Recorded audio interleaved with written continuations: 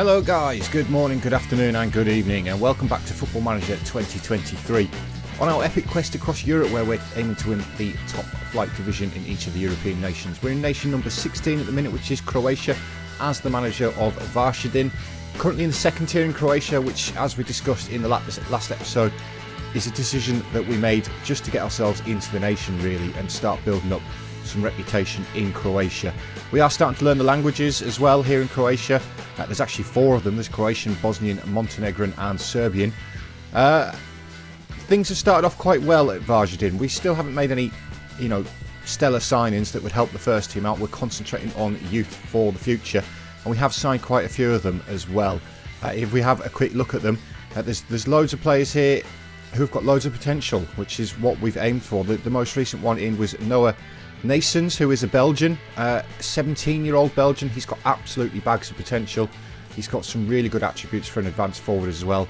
And as a result, he actually finds himself in the first team straight away. Came in for absolutely nothing. Free transfer. He's a player who we found in Belgium on an amateur contract, so that's why he's cost us nothing. He's on £350 a week, which is probably more than I would like to pay for him, but I've got him in the door. And he's also got £150,000 to £325,000 value, which is another reason why we're signing these players. They've got big sell-on potential, particularly at a young age. They can also, because they're so young, they can gain homegrown status as well, which is obviously fantastic at the club and in the nation. So we're looking forward to that. I don't know why they're not completing the eligibility for the nation. It's not counting up. He's been here for quite some time now, so that's, for whatever reason, is not working. But in terms of finances, that's actually left us still in a good position. Still £600,000 in the bank. Our 1.3 million transfer budget, which we're going to try not to spend. We're going to try and do it this season without spending any money. In terms of jobs becoming available in the division above, nobody's insecure yet, anything like that. So nothing on that particular front yet. Orient are insecure, but I think they're currently down at the bottom of the table, but that's in the second tier. Obviously, the ones that we're keeping an eye on, we're never going to get into Dinamo or possibly Hajduk, but maybe somebody like Gorica could be a potential one that we get into. The manager's not having the best of seasons there. Obviously, if we have a look at the first league and where Gorica are predicted to finish, it's in 5th place, but they are newly promoted, so they're actually not doing too badly. To be fair to the manager there. As for how we've done, obviously we started off with that 4-2 win over Orient, which was great. We then actually lost our next game, and it was to Jaron. Now, Jaron have had a really good start to the season. They did score the only goal of the game in the 64th minute. We didn't really offer too much. I think the players are still getting used to me and my mentality, my tactics, stuff like that. A lot of players playing out of position as well while they learn the tactic. So unfortunately we did lose there, but we did bounce back with a win, a 2-0 win over Croatia Zimijavci, I want to say. Apologies if I've got it wrong. Derovic again getting on the score sheet, which is really good. Mukic as well on the score sheet. Now he is a centre-half who have promoted up from the youth team, obviously to fill that quota of under 21 players that I've got to have in the starting 11. A very, very good centre-half. He's another one with great jump and reach and okay heading, another 6'5". So 2 centre-halves there are both over 6'5". But Derovic getting on the score sheet again. Good win for us. We followed that up with a 5-1 win over Bordeaux. Again, apologies guys if I've got that wrong, but we absolutely battered them. We battered them so much. 5 goals, probably could have been more. We had 13 shots on target, so their goalkeepers actually had a reasonable game despite conceding 5 goals. But it was Jezanovic with 2, Derovic again on the score sheet, Dulai and Agic on the score sheet there as well. So good performance there. Unfortunately, we did drop points in the next game though, and it was against Dubrava. 2-0 up and cruising in this one. Vuk and Derovic again on the score sheet before Simic and Medvan. Obviously got the equalising goals for Dubrava in what was probably a closer game than it should have been, and I'm disappointed to have dropped the points. We did put 4 past the next opponents though, and that was Sibalia Mehic with a hat-trick and Dulai on the score sheet. Another good performance. We've restricted their left-hand side of the pitch quite a lot really, and Dulai on this right-hand side along with Novoselic, who obviously occupies this space up here when he gets forward, has took advantage of that. But again, we lost, and it was to Vukovar 1991. A disappointing performance. They scored the winner in the 90th minute. We didn't offer too much going forward. It was quite poor. Our strikers have actually had a poor game. But we have bounced back again with a win, and it's over Kustoisia. Kustoisia. We'll go with Kustoisia. Sounds okay. Sounds Croatian.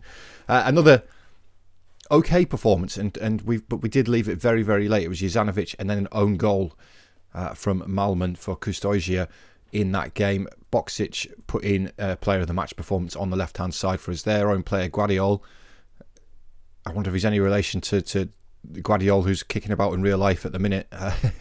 But yeah, a couple of poor performances again. Nasons and Alijic, who we have now managed to get into that first team.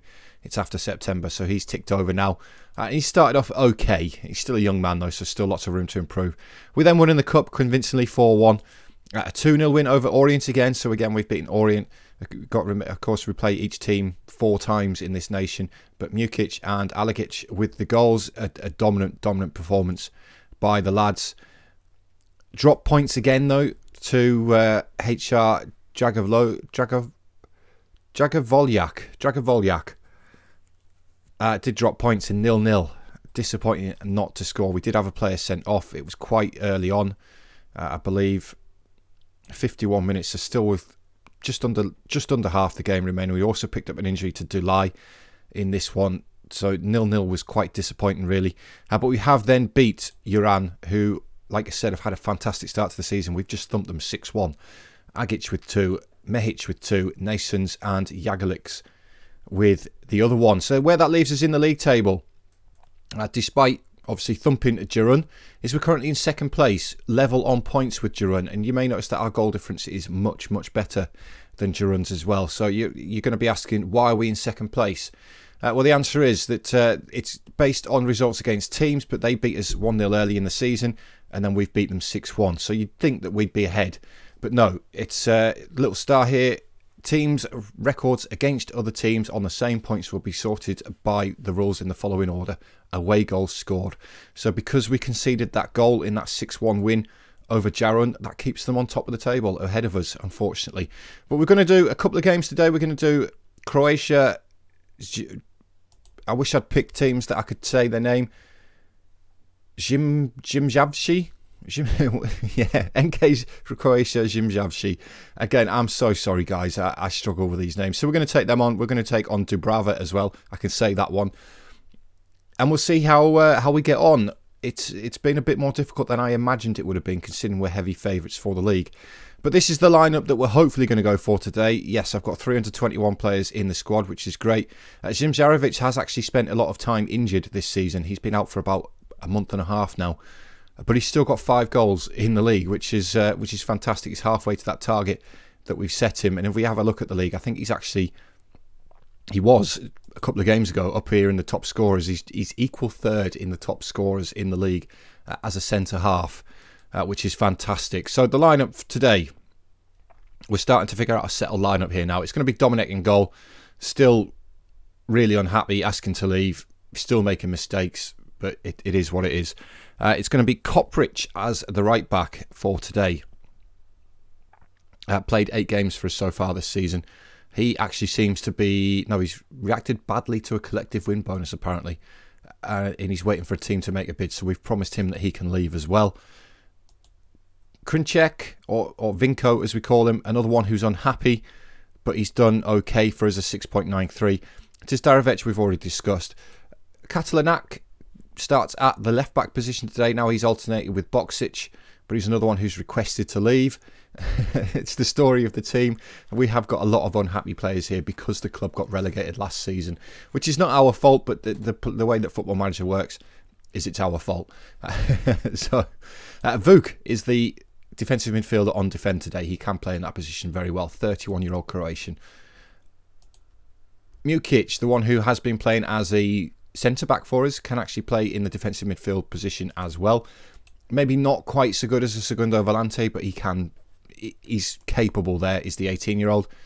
Vruchina as the other Segundo Volante. He's one who can play there, has got the attributes to play there, other than a couple of key things, really. But it's more of a, this is what we've got kind of thing. Mehic, our signing in the summer, continues up top. 5 goals and 6 appearances for him. He's done quite well. We've then got Naessens, one of the young Belgians that we brought in. 1 goal in 4 starts is not the greatest, but he is a very young man. I hope he can fill this potential, which would be great. And then it's going to be Jozanovic today as the other striker. 3 goals in 6 appearances in the league. So let's get into the game. Hope we can pick up a win to continue at the top of the table, really. It would be nice to get ahead of Jaron, who have had a great start to the season. Let's not beat about the bush here. They have done really well, but we are starting to close the gap on them a little bit now. We were a little bit further behind them in terms of points. And it is Croatia Zimjavci on the attack straight away. It's a free kick floated into that back post. Thankfully, it's gone over the bar.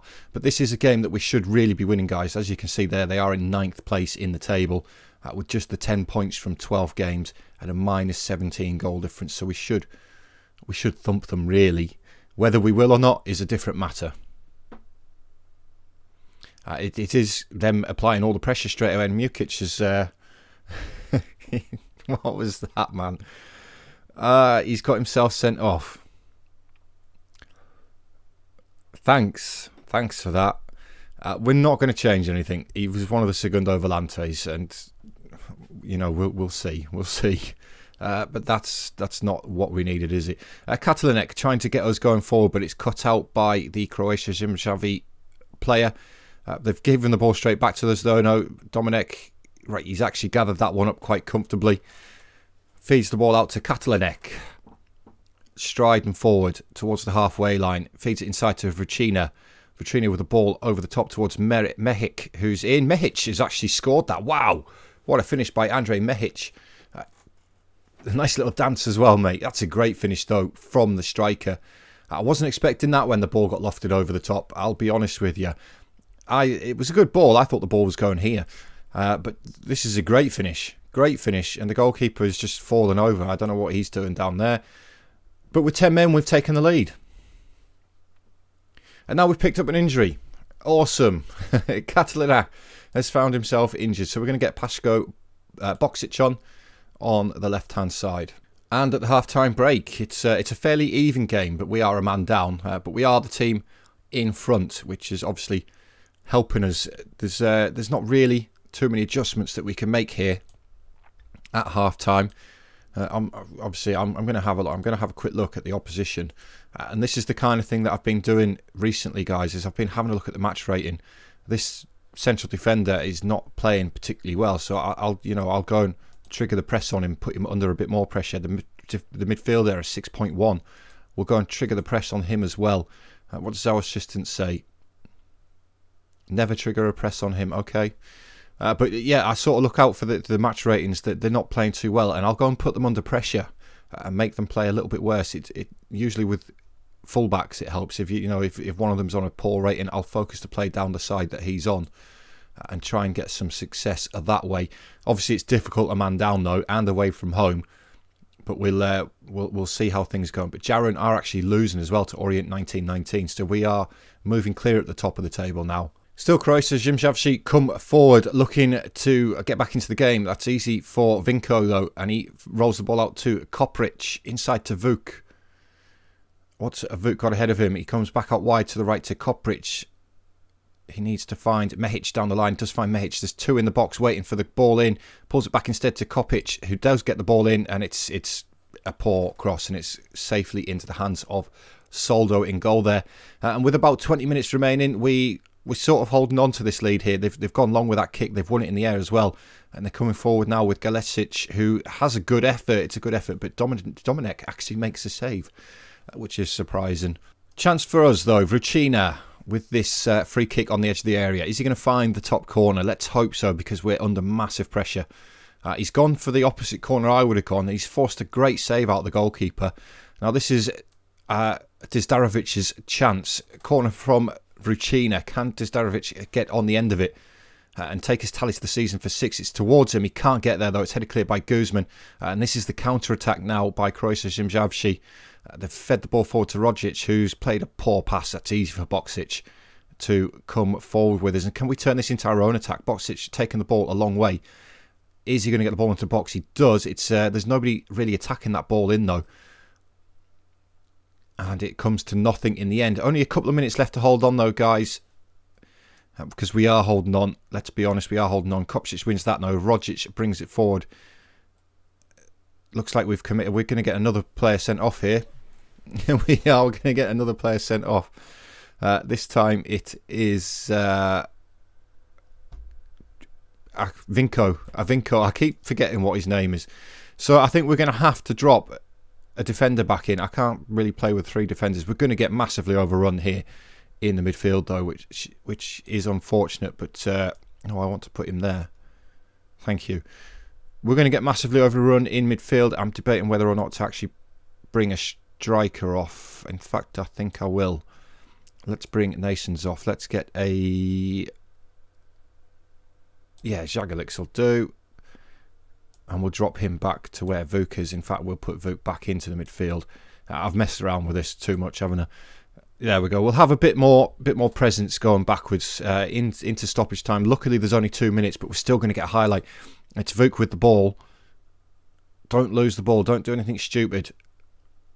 And he's lost the ball. And now this gives Zimjavci the chance to come forward with Rogic. It's a good ball forward towards Bumjic. Good tackle by Dizdarovic, though. He's dived in again. Is there a third one? No, he's not. He's managed to get the cross in. Oh, Dominic comes out and claims that ball quite nicely for us there. And clears it long. We're going to waiting for the whistle now from the referee. Vuk wins the ball back. No, he doesn't. It's nodded forward again, but Dizdarovic wins that now. Vrucina. Jozanovic just needs to waste a little bit of time here. Finds Boksic instead. And there we go, guys. There is the full-time whistle. Thankfully, as you can see, look, Zimjavci were all over us. So just confirmation after that, guys, that we have now moved 3 points clear at the top of the league. Jaron did lose their game. We've got far superior goal difference, and we're now reaching the point where the players are used to the way that we're playing. And we're pretty much at the point where the league is possibly a foregone conclusion. But we'll still play the next game. It is against Dubrava, who are now themselves in the relegation zone. So I'm going to click forward the 7 days to the next game, and I'll catch up with you guys again in just a minute. Right, guys, we've made it to the game against Dubrava, and this is the lineup that we're going to go with for today. Obviously, we've got some suspensions and some injuries after that last game, with 2 players getting sent off, which wasn't very helpful. It's going to be Dominic continuing goal, Milanovic as the right back for today, 6 starts. Another one who was not particularly happy with us coming into the season. Jagalix is going to replace the central defender who got sent off, who's Vinko. That's right, a name I forget. But Jagalix is going to take that position. 3 starts to this season. He's had a very good season, 7.5.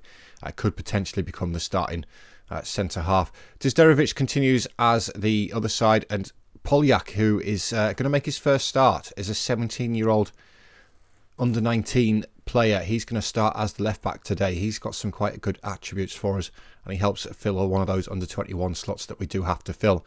Vuk, Lee and Novoselec as the 3 midfielders. It's then going to be Mehic, Ajic and Jozanovic as the 3 up top. And first highlight of the game goes to Dubrava, and it's a ball forward which Dominic comes out and claims quite comfortably. He is starting to pick up his form a little bit, Dominic. He's not making so many mistakes, but it's Polyak, the young 17-year-old, now with the long ball forward towards Joznoviak. The goalkeeper's come out there and done really well to get to anticipate that ball over the top. But Budan now they feed the ball forward with Vidovic, but it's easy for Jagalix to cut out. And now Mehic, the scorer from the last game of the only goal of the game, brings the ball down the right hand side. He's got 2 in the box to aim for, cuts back instead and loses the ball. Hodak now for Dubrava, but again they've gone long. Dizdarovic is always going to win that in the air. It's Novoselec with the ball back towards Mehic, and it's almost an identical finish to the last game. So close from Mehic, and they still come thick and fast. These highlights now starting to come at the start of this game. It's another one almost identical to the last highlight, the way it started. Dominic throws out to Dizdarovic. It's got Polyak outside of him. Polyak with the ball forward. It's a poor one. Vidovic cuts it out quite easy. And now Budan feeding Fuchak. Budan again. back to Vidovic, who goes long. And again, it's identical to the last time. Dizderovic wins the ball in the air. Finds lead. Dizderovic again. Striding forward, finds Novoselec. He's going to lose the ball here to Kolai. But a little bit of miscommunication there. Mehic picks it back up again. Feeds the ball forward towards Ajic. And that's a great goal by Blendy. Is it a Jic or a Gitch? I think we'll probably go with a Gitch. Good goal there, though, for the play. I don't know what Asanovic was doing, but it's a great ball forward by Mehic. Turns provider in this game, and that's a tidy little finish. Just dinks it over the goalkeeper to give us the 1-0 lead. And Agic with the free kick from the edge of the area. He's hit the top of the crossbar. Can we get the rebound in? No, we can't. They've managed to get the ball clear. Benkovic with the ball for Dubrava now. He goes long. Dizderovic should win this in the air. No, he doesn't need to because it's nowhere near him. Polyak does find the aforementioned Dizderovic, who goes long over the top towards Agic again. The goalkeeper's come out again, and Vuk gets his second goal of the season. The goalkeeper maybe watching Manuel Neuer a bit too much, isn't he? He's been watching old videos of Manuel Neuer, and he got away with it the first time he did this. That's just a poor clearance, though, straight to Vuk.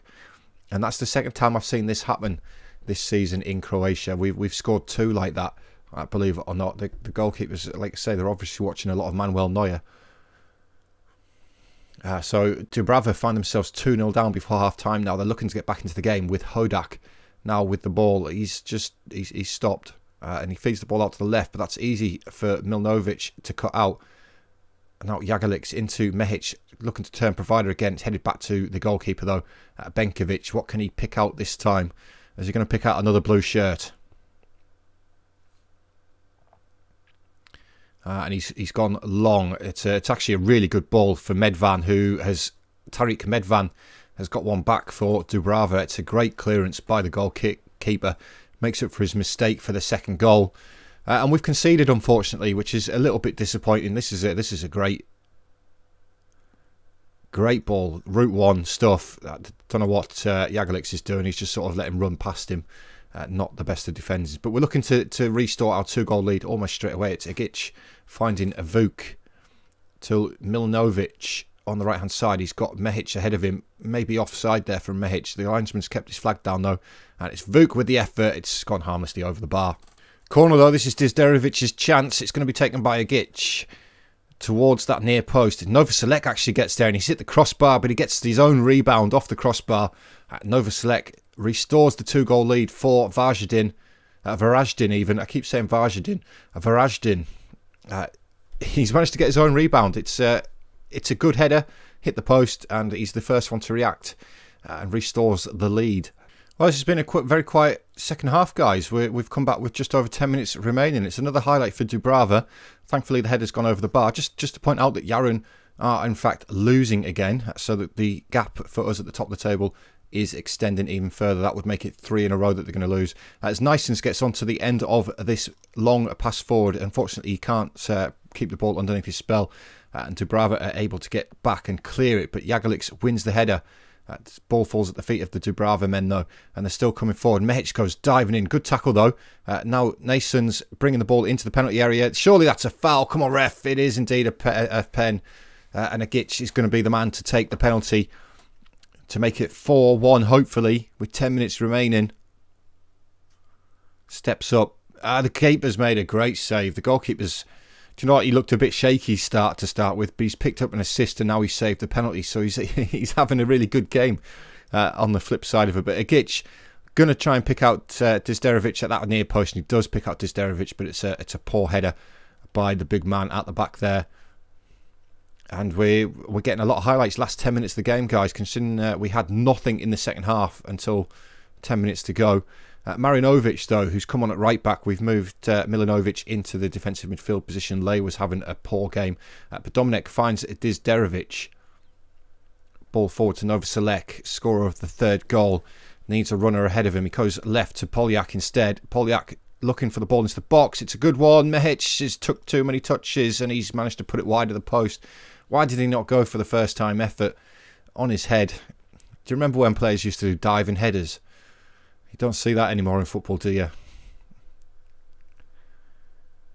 And at full time, a nice, comfortable 3-1 win. We definitely deserve to win that. They're disappointed that their one shot on target has gone into the back of the net. But good performance. Nova Select picking up the man of the match there as well. And there we go, guys. Confirmation that Yerevan did lose again. They lost at home to Croatia Zimjavci. Of course, the team who we beat with 10 men. We've now extended our lead at the top to 6 points after a fantastic 3-1 win there over Dubrava.